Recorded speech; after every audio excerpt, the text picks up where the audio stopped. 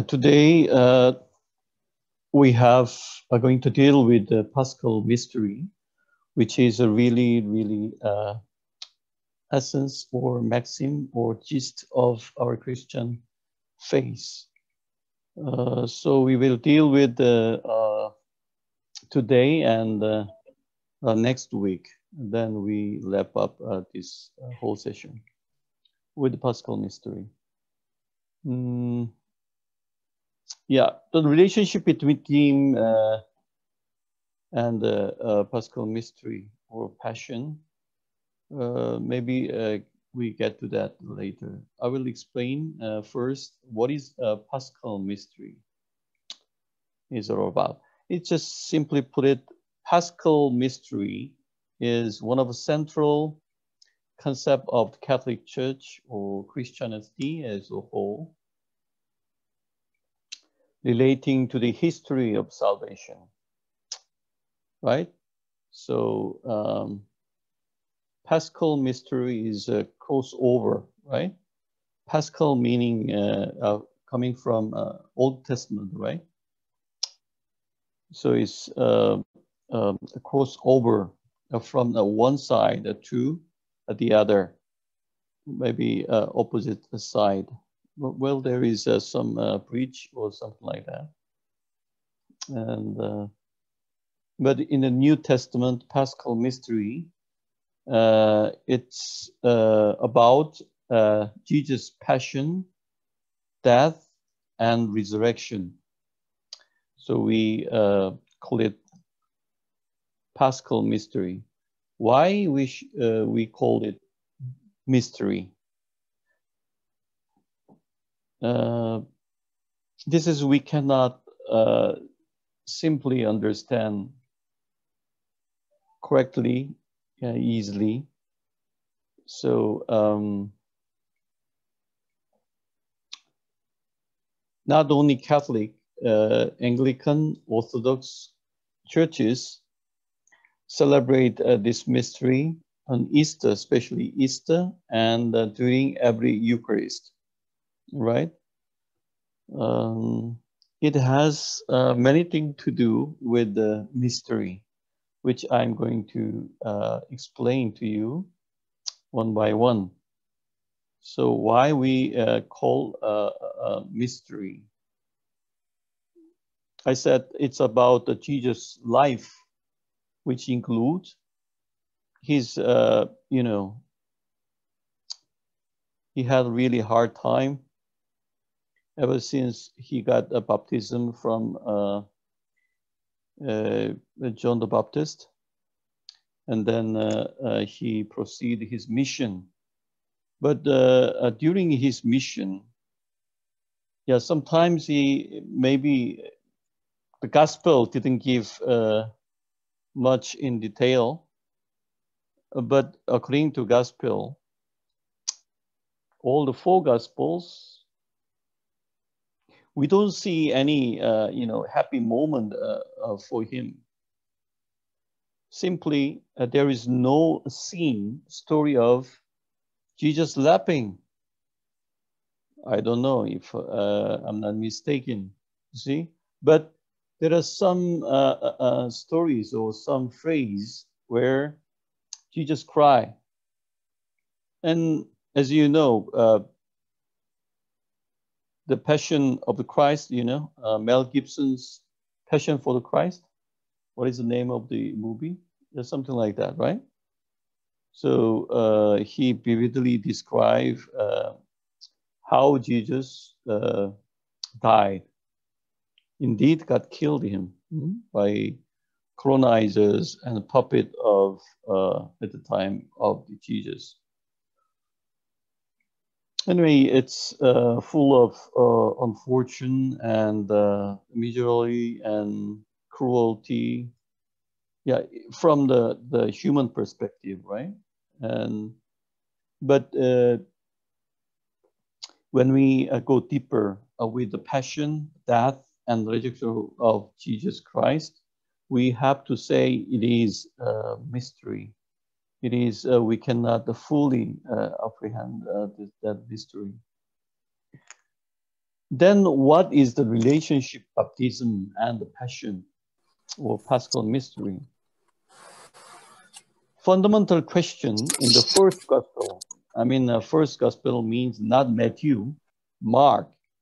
According to the year the gospel was written.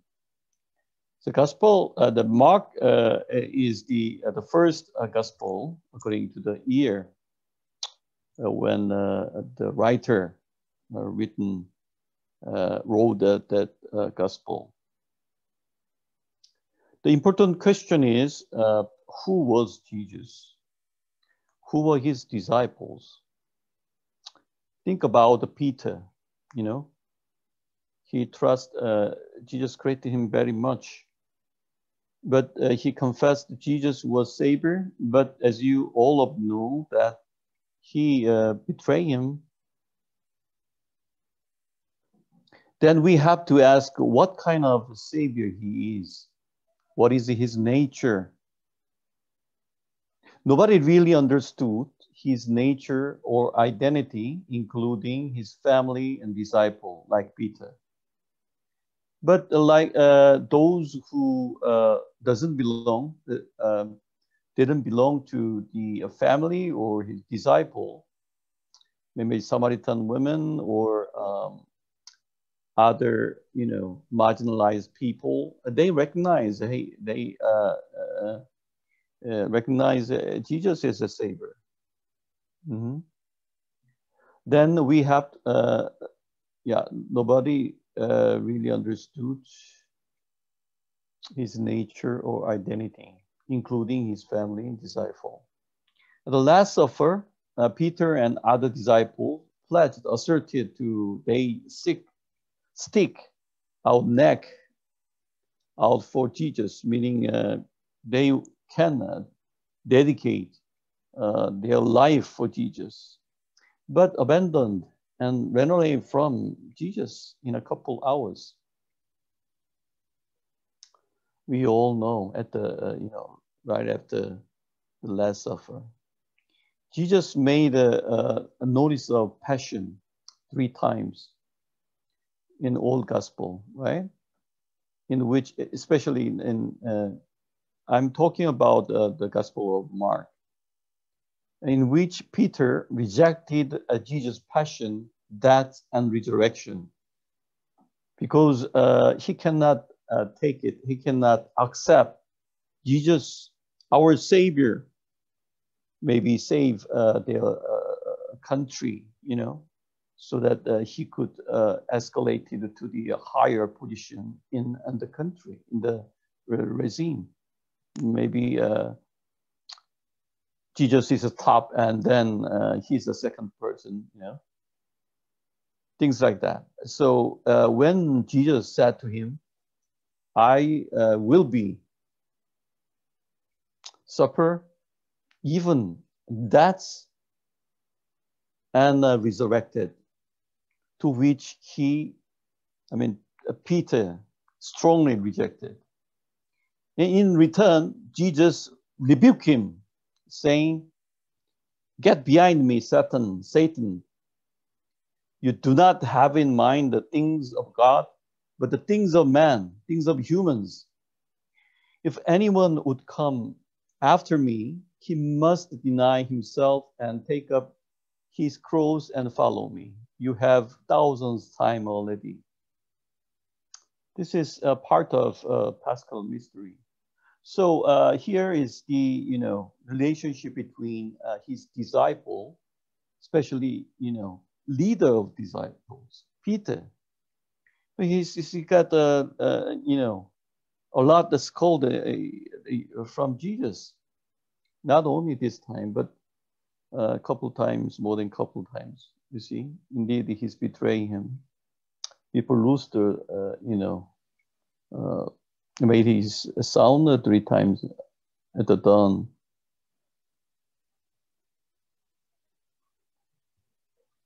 So Jesus said clearly, "Can you drink the cup I drink, or be baptized with the baptism I am baptized with?"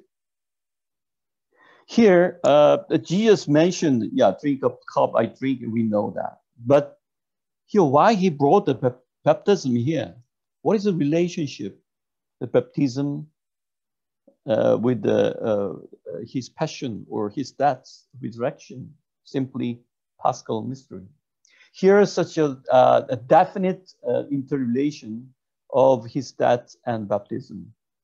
See, this is Mark, Gospel of Mark.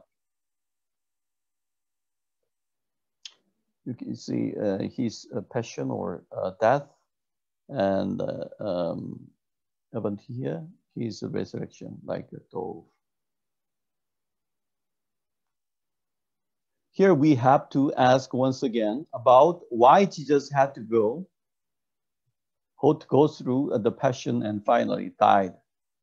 For a long time, Christian faith had taught innocent Jesus died instead of the sin of humans, original sin of humans, called atonement or redemption. So Jesus died because of us. So Jesus, died or got killed instead of, in place of the original sin of humans, but which is very controversial up until today. It is a theological idea. Indeed, the theology of Paul, Apostle Paul's idea. So, because I made a sin because of which Jesus died, how about me? That my responsibility for doing that and for doing this, then why Jesus died for me? This is part of also the Paschal Mystery. One thing very clear here is the fact that Jesus lived and died not for himself but others. Love for others, indeed, is Christians' maxim or essence, the spirit, is what made be born of Jesus' greatness.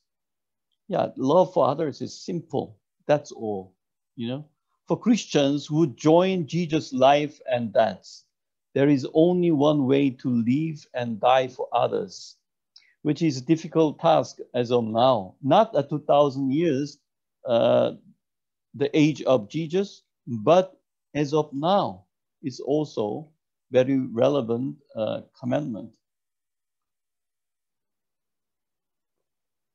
So thus, baptism is our decision to join Jesus' salvific mission and the devotion of our life for the mission.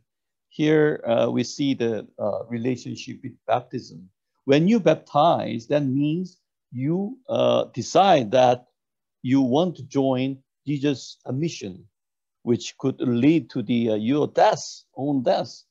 So that means you are baptized. That means you, admit that, or you pledge that you want to devote your whole life for the mission, Jesus' salvific mission. So don't you know that all of us who were baptized into Christ, Jesus were baptized into his death. We were therefore buried with him through baptism into death, in order that just as Christ was raised from the dead through the glory of the Father, we too may live a new life. This is also Paul's idea. So it is clearly show the relationship with baptism and his passion. So his the ministry or salvific mission has really to do with the baptism, which granted to everyone, including ourselves. So sacraments of New Testament. Sacraments of the Last Supper, sacraments of Eucharist, and the Bible, New Testament. All four Gospels that talk about the Last Supper, as you know that already. But in different manner each. yeah, respected all four Gospels written a little bit different manner. Never mention of establishment of Eucharist is John's Gospel.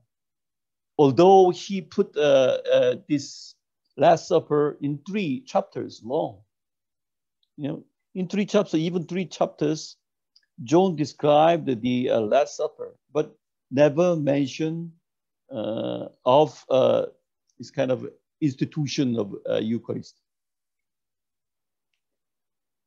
Paul, again, complained in chapter 11 of 1 Corinthians, written in AD 57, quite early, right? Jesus died maybe around 30. Then maybe before, one generation, it was written, Corinthians. So all the church, we could see what's going on, the life of Christian community in 1 Corinthians like this. When you come together, according to Apostle Paul, it is not really to eat at the Lord's Supper. He strongly condemn or rebuke them and scold them. For all who eat and drink without discerning the body, the Christ body, Jesus' body, eat and drink judgment against yourselves, without discernment, without proper discernment, then you drink and then eat, then it is just like a judgment against you. This is what Paul said. In this chapter, Paul lamented this community lost community of sharing Jesus showed before. Indeed, this why Paul is complaining like this, because in early, even early community, Christian community, there is a rich and poor people gather themselves, not come together. They separately, gathering. There is no koinonia, meaning no communion, no close fellowship, no close relationship between the poor and the rich. So poor or marginalized, not getting to those who are in rich or in higher position in society, who have their own community, own gathering. To this, Paul lamented, you people, you Corinthian people, this is not the Lord's Supper. This is all, judgment against you. Things like that. So more direct relation to the sacrament of Eucharist is found in feeding 5,000. You know that, right? It is in all 4 Gospels.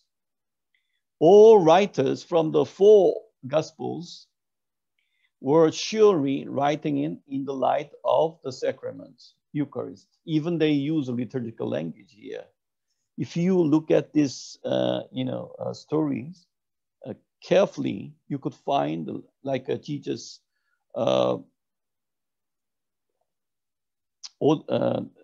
asked the disciple to gather what is left. And then, when they gathered them, Jesus, took the bread, and before eating, he, what do you call it? Blessed it and give some kind of, praise God. So it's the same as he did at the Last Supper.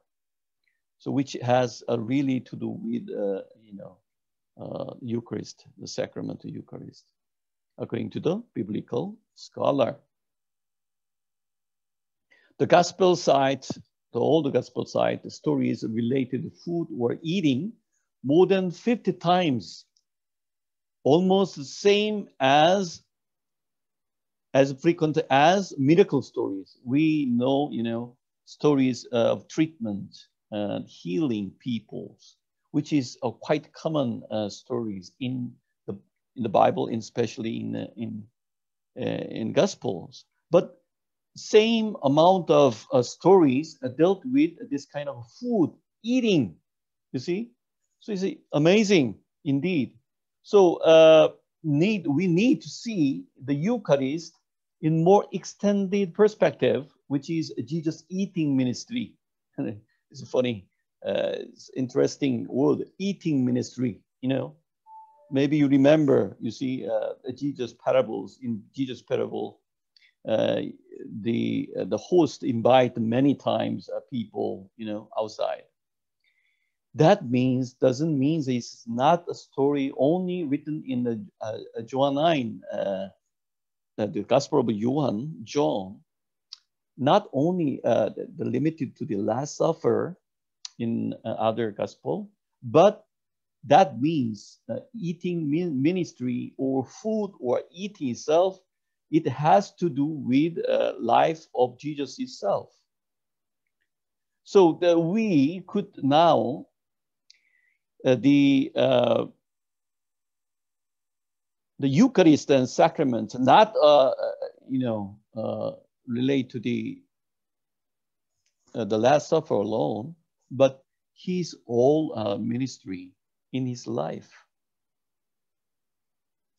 Maybe think about it. Maybe it's a little bit different to what you have been taught. Over the century, partly due to the influence of Roman culture, we have verticalized and ritualized the Eucharist. What do you mean by that? What do you mean by verticalized? Vertical is, maybe you have a cross. You have one dimension is vertical, and the other is horizontal. But we have a top-down vertical relationship when we have a Mass, Eucharist. The community, the people of God, the lay people, this kind of observer, remain observer. Who are the kind of the presider? Always clutch. So this sentences mean from the very much dried the structure of Roman style of ritual, we only have verticalized and ritualized the Eucharist. We have to reinvent the Eucharistic celebration as a community meal. Here, once again, we have a meal, community meal as a Eucharistic celebration in which the meal share itself, the community meal becomes the body and the blood of Christ, which in turn make us who share the meal, the body of the Christ. What do you mean by this? Who share the meal in the community become Christ, the body of Christ. So during my session of this course, I explained many times, how could people of God become the body of Christ? Not from the side of Jesus, not from the side of Christ come to us, but instead we as a people of God come to the body of Christ at the time of participation or in the Eucharist. Think about it. So when you remember the Lumen Gentium, number 12, I think it's number 12 or 32. There, whole people of God have no error in terms of their faith. The whole people of God, blessed by the Holy Christ. Remember, that is sense of fidelium, sense of fide, sense of faith of the whole people of God. It has something to do with that Lumen Gentium's statement as such. So becoming the body of Christ and living that mystery. So it is a mystery, isn't it? Not only Jesus, the passion and death, resurrection, but also when we remember him, when we celebrate him, when we eat him as a community meal in which we are becoming the body of Christ, then so what? We are the Christ? Oh my God. What am I supposed to do then? You want me to get killed in the cross? So becoming the Christ and living that mystery, we become a community. So a Catholic really focus very much on community. Before I mentioned many times, expressing love in mutual service, sharing all that we are and we have, and being ready even to give our lives if necessary. Even we abandon our life for others if necessary. It is time to ask ourselves whether we have overly mythologized a basic community action, a meal.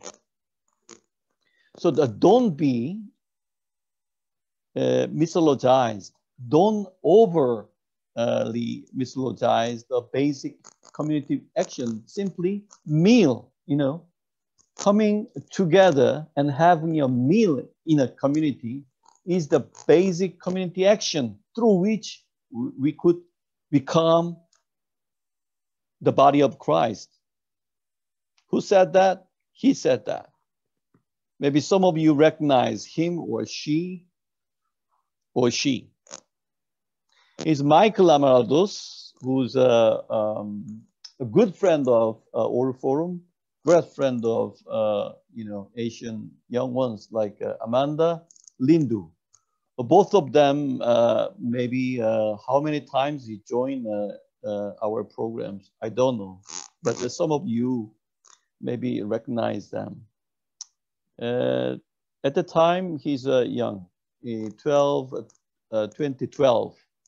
I conducted this Asian Youth Academy in Seoul, I think. Yeah. Almost 10 years ago. Now he's mid-80. At the time, mid-70.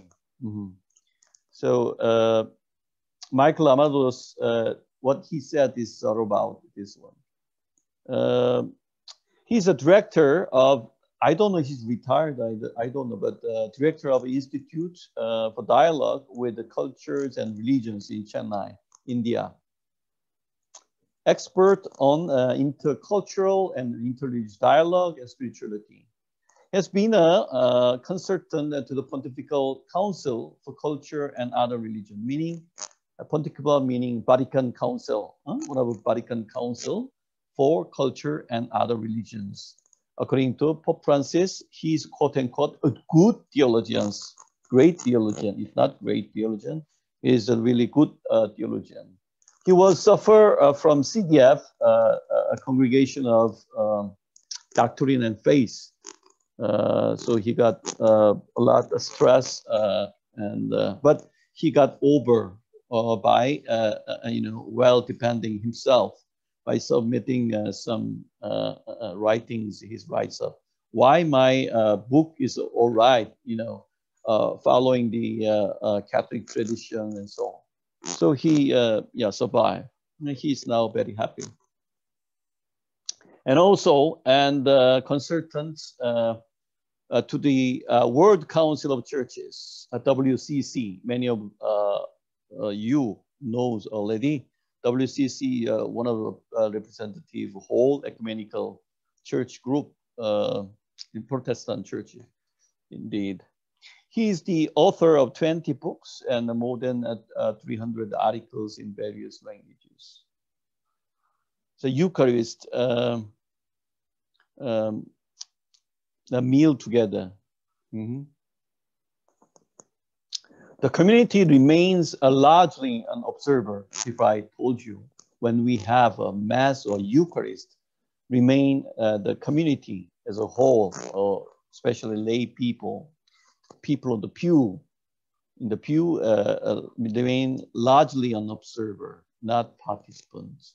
We have to rethink the sacramental theology from the West, in which the community is actively and fully, not merely symbolically involved. So we cannot find any, active or full participation, the current Roman type of the Eucharist, which is why, so we need to have some kind of what we call inculturated the Eucharistic way to celebrate Jesus' body and body of Christ. We may have to abandon a certain verticalism I mentioned already, experiencing God not in the heaven above, but the creation and whole creation, including human community. After all, God has become human in Jesus Christ and has enabled us to encounter him in human actions like eating together. So before, the basic community action is the eating together. Here, God has become a human in Jesus Christ, kind of a hybridity, hybridity. I will explain this hybridization next week, which is really important. It's simply God as a different nature becomes human as a different nature, but we cannot define for good, but it's changing. So anyway, this kind of a two nature, exchange, conversation, and dialogue. So God has become a human in Jesus Christ and has enabled us to encounter him in human actions like eating together. The goal of Asian spirituality is cosmotheandrism. By now, I believe many of you may be familiar with this term, cosmotheandrism. In the word of Lyman Panikar, Amalado's citing Panikar, quoting Panikar, integrating together the cosmos, the universe, theos, the divine, and the anthropos, the human. Actually, we celebrate this mystery in the Eucharist way. Eucharist, when the bread and wine, and we ourselves become divine. He also mentioned this at the body of Christ, not only the Amalados, but also before, different, some different, this biblical scholar I cite here, same idea. So when we, God experience like this integrated way, like a universe, divine and human come together, then we become a body of Christ, divine, which is mystery. We cannot fully apprehend it, this mystery. Jesus is a whole maker. Maybe sound familiar. Of course, we did last week. Divine love poured into space-time, rises in consciousness and erupts in the life of Jesus of Nazareth, becoming the pledge of our future in the risen Christ. I am with you always until the end of the world. What do you mean by this? If you interpreted it as kind of evolution way, that means I will be ceaselessly changing, following, because I follow you, all the creatures. That means I'm with you always until the end of the world. We can read the history of our 13 billion, 1.3 billion year old universe as a rising up of divine love incarnate, which burst forth in the person of Jesus, who revealed love's urge toward wholeness through reconciliation, mercy, peace. This is what is love is about. Forgiveness. Jesus is the love of God incarnate, the whole maker, who shows the way of evolution toward unity in love. In Jesus, God comes to us from the future to be our future. Christian life then is a commitment to love, to give birth to God in one's own life, and to become midwives, to take a baby in this evolving cosmos. So we are to be homemakers of love too, in a world of changing. See? So I use this one with different, photo of Ilia Delio, with a little bit different her idea. I will fully, little bit elaborate it next week, which is very important at the time of coronavirus, when this course possible because of the coronavirus, because of the untact, because of the Zoom call, Zoom webinar like this. So what is the what is the kind of nature or identity or a cyborg, that we will deal with that following her idea. Will technology soon bring humanity to a new age of transcendence? She responds, or she asserted, that innovations that merge man and machine are already making parts of that dream of reality. So now it's already taking place. So man and the machine are merged. But the Delio warned, if that technological revolution continued without the guidance of religion, it would sink humanity into an era of meaningless. So before we talk about the separation of state and religion, of course, it has little to do here. It's a little bit distance if I bring that things here again. But how religion guide this kind of evolving world, including the political regime and every single corner of our life or political life. How could religion invert this? Yeah, this is almost the same issue to the separation or union of the state and religion.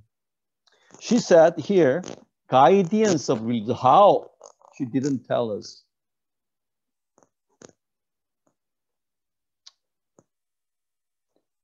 Yeah, this part of this law also according to Ilia Delio. Jesus was free in love because he lived in the truth and authenticity. We heard many times, this part. So he was integrated one, in whom divine light, God's light and love flowed free through him into the cosmos. Rather than speaking of two nature united in one person, it is more proper to speak of cosmotheandric whole. She also mentioned cosmotheandric. Maybe she got the idea from, you see, the Alignment Panika again. But here we need to see this one. Two nature united one person. Ever since Catholic Church influenced by the Platon, Neo-Plato, it was Saint Augustine who have clearly the dualistic worldview, like a soul and body, the heaven and earth, and the sacred and profane, or sacred and in the earthly, the worldly, secular. This kind of a dualistic worldview coming from all the way from the Saint Augustine. Of course, he influenced very much by the Plato, philosopher. Maybe 2000, Plato living maybe 2000 years ago, 2,500 years ago. I don't know, but anyway, that kind of, yeah. After that, Thomas Aquinas take a little bit different angle, so that Thomas Aquinas not fully appreciate the Plato. He rather than he accept the Thomas Aquinas, you see, I mean Aristoteles. Aristoteles divine clearly a being, substance. Substance means has two things. So a little bit about philosophy. Substance, we call substance, which include, it's like a form and matter, you see. So something, substantial things is exist out there. This kind of idea make a true nature. So God as a divinity or Jesus is human. This is totally, fully divine and fully human. There is no in between once or. So this is totally influenced by the Aristotle, totally influenced by the Thomas Aquinas, and then followed by his disciple, scholasticism. This is more in, theology. I better stop this. Anyway, the Ilia Delio said, now we don't need to speak of two nature united in one person. We fed up with this many times. It's not quite relevant in the time of, quantum physics. You see, everything is changing, and we are also changing, evolving. And rather, we need to have some kind of a cosmocentric whole, not a union of fixed essence. She criticized this idea because it's a nature, is not the things to be fixed once and for all. It's changing. It's not union of fixed essence, but an ongoing dance of divinity, humanity, and cosmos, which exemplified in the person of Jesus Christ. So when we become the body of Christ, it doesn't mean that we become a saint, become a God. It's kind of the mystery of kind of the relationship. His death, resurrection evoke a new consciousness, God's eminent presence, and empowering love toward wholeness and unity. Becoming whole is not, total of the mathematics accumulation of the number. The becoming whole is kind of organic, I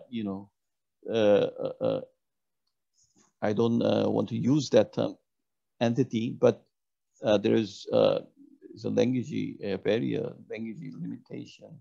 Have to use that one. It's a whole kind of um, entity, something like that.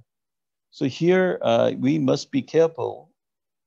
The distinction of Jesus, therefore, is not a mysterious union of natures.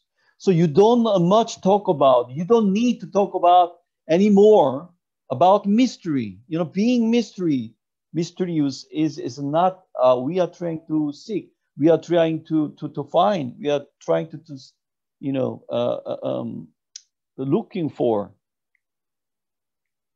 Everything is, you know, mystery in the Catholic, you know, Church, because we have a Paschal Mystery. Of course, we have Paschal Mystery, but here, Ilia Delio see this in a little bit a different way. Not a mysterious union of nature, which is very much Aristotle. You see, so we need to have an essence. We have, you know, substance. This kind of, you know, philosophical idea is not relevant anymore, but a radical empowerment of divine love marked by the new spirit of creative newness. So what is important one is why Jesus important. Jesus is dead 2,000 years ago, but because of his Paschal mystery, we have the future. Jesus Christ has come to on our way to the future. It's a newness. It's a spirit of creative newness as a divine love. Thank you. Oh, sorry. Sorry. There is another one. Yeah, group discussion.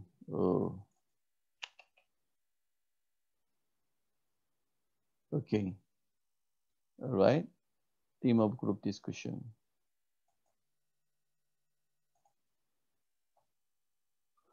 What is your understanding of Paschal mystery? How much does it influence your life? Is it okay, the Eucharist or Mass, to be understood eating together? What is your desirable way to do Mass for you? So many questions. Number three, by your becoming Christ, what would you say about this? There's a lot of questions for today.